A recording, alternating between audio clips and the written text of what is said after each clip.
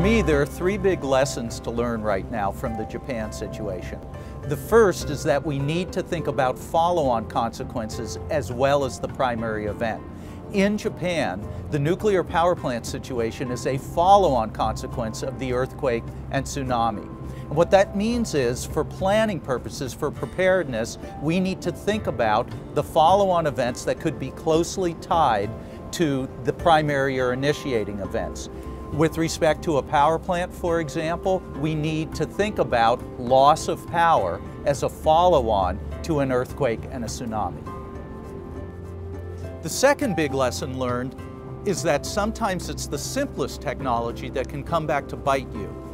In Japan, with the nuclear power plant situation, the situation was really triggered by a loss of electricity and by the failure of the backup generators to kick in. And those backup generators, very simple technology.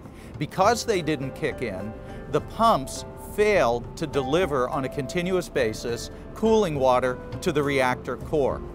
We can learn from that in the United States that we need both the sophisticated technology and the simple technology to work, and we need backups that are both targeted at the sophisticated and the simple technologies.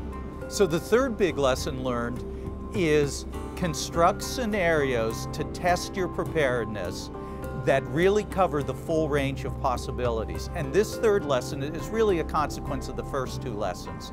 So think about scenarios that you're going to use to exercise preparedness that are realistic, but realistic doesn't mean, oh, most probable to occur. Realistic has to include things that are less likely to occur, but more catastrophic.